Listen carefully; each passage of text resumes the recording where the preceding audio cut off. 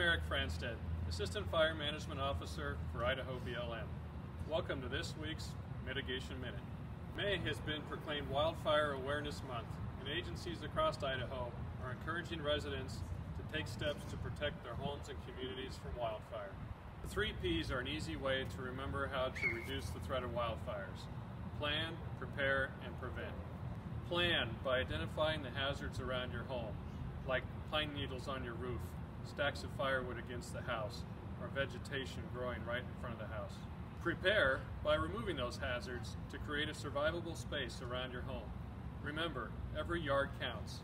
Finally, prevent wildfires this summer by using caution with anything that can cause a spark. The National Fire Protection Association has designated May 5th as National Wildfire Community Preparedness Day. It takes a team to battle wildfires, and we want you to be part of the team. For more information on ways to protect your home and community from wildfires, visit idahofireinfo.com.